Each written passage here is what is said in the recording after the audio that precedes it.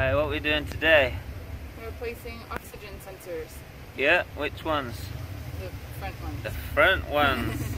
The front oxygen sensors on a Mustang GT 2003. These are also known as pre-cat, which means they go before the catalytic converter. They are also known as upstream, bank 1 or 2, sensor 1, before cat, manifold, lots of different names to confuse you, but basically they go at the front. And I'll show you where they are.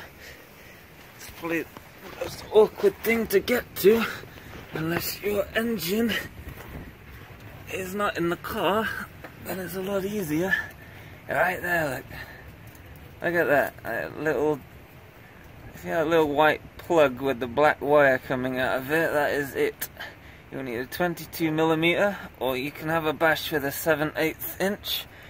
Although I wouldn't recommend, I'd get the 22mm. And the top of the black wire, you can see the little wire runs up there. You just need a little flathead and pop that right out. But there is not much room to work with. That's why I'm going under. Exactly. You can try the other side, but again, a very narrow slot. So this is the passenger side, is known as the off side. However, the driver's side, there it is, look at that one. A lot easier to get to, a lot more room. That's why I've actually already loosened that one. We got a bit of corrosion on this one, which means you might need a little blowtorch just to loosen that up. You can get that from a Harbor Freight.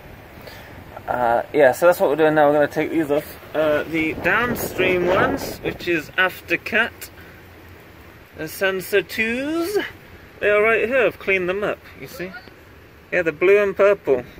I don't know why we have blue and purple, but there you go. So the same rule applies with these. You get a little flathead, in this gap here, and push down this little tab with your finger. It comes right up, and yeah, there's your 22mm there. It just takes readings from your exhaust. There's your cat. Look, this little box. Yeah, it takes readings. We'll go into that in more detail. That's essentially what it is. The rear ones don't affect drivability, the front ones do. So if your front ones throw an error code, you better go sort those out, because they cause lean and rich conditions, which means more air to fuel ratio, or the opposite. Ha! Yeah, exactly. So there we go. Alright, before doing any work on anything electric, remove the negative terminal.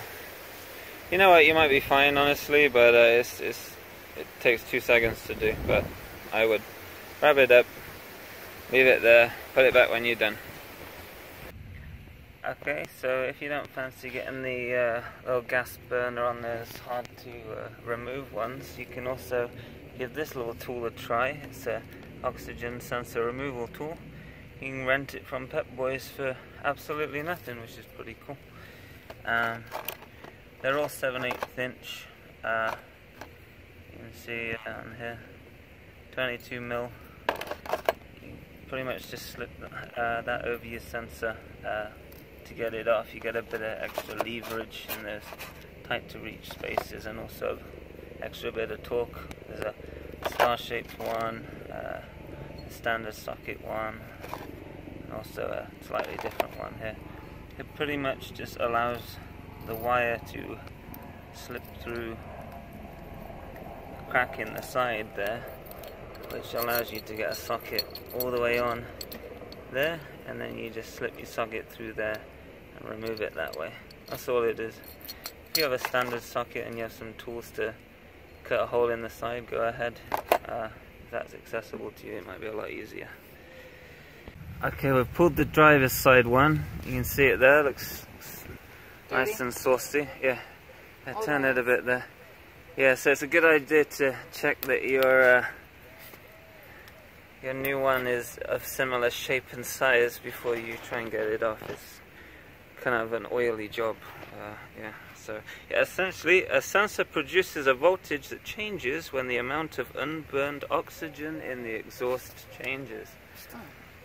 And if that ratio leans a bit too much from a ratio of 14.7 to 1, you will throw an engine light, which is probably why you're here trying to do this in the first place, because you're trying to make that engine light go away. And usually 9 times out of 10 it is a problem with the sensor. If you have an oil leak, it can erode a lot of the sensitive wirings and electronics and things, and also they just fail over time. It's just one of those things. So here we go, we're going to try and put the new one on and have fun with that. You ready? Yep. Okay, so we're going in behind the engine. Behind. You see this hand here? Hang on. Yeah, that hand. You see that green thing? Yeah, that's what it's got to go into. That's a nightmare, huh? It's very tight. Yeah, unless you want to take that whole engine block out, you bastard. Okay, while the wife is zip tying the sensors there, it's a little bit longer than the stock one, so it comes with a zip tie. Don't forget to put some anti-seize on the threading as well. That exhaust is probably the hottest component in a car, so the last thing you want to do is that to seize up, and then you will need to invest in a blowtorch. Now, sensors and banks. Oh, what is a sensor? What is a bank, huh? Well, sensor 1 upstream before the cat is all at the front. Sensor 2 downstream, post cat, downtown, whatever you want to call it. That is sensor 2. Now, bank 1 and 2. Oh, what is that, right? So if you get a check engine light, oh, bank 1, sensor 1. Well, bank 1 is the side. Okay, if you look at your engine, you got these little spark plugs right here, the cylinders. Yeah, this is a V8, so there's 8 of them. We've replaced ours with yellow, so you can easily see. You will notice they're not perfectly in line. One side is always more forward than the other one. So you can see this cylinder 1 is right here because it's furthest forward on the car. You can see the other side, it's slightly further behind, so it does like a zigzag like this. Bank 1 is the side where the number 1 cylinder is furthest forward. So it's not about driver or passenger. This is bank 1 because this cylinder is furthest forward of the car. So if you have a check engine light, bank 1, sensor 1, bank 1, sensor 1 is this side. And on this car, it's the driver's side. And that is the error code we're getting. However, it was slightly cheaper to buy a pair of sensors. And with this car, they fit all 4 of them, so I figured I'd buy a pair and do both of them, which I'm kind of regretting because the passenger side is really hard to replace, but we'll get it done. So that's banks and sensors. Okay, we've got a resident zip tie on the job right here. Okay, a little factlet. If your front O2 sensors fail, either one of them, your ECU, which is your onboard computer, engine control unit, I believe, that will actually guess, have a good stab at guessing the fuel to air mixture ratio. It's pretty good at that. It's not great because sometimes the car might run too lean or too rich.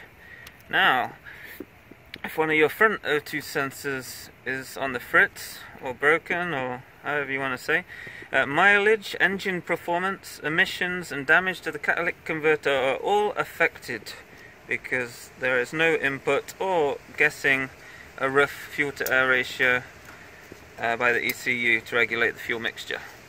If your rear ones are on the way out, drivability is not effective. However, it will throw a code to let you know you will fail your emissions or smog check.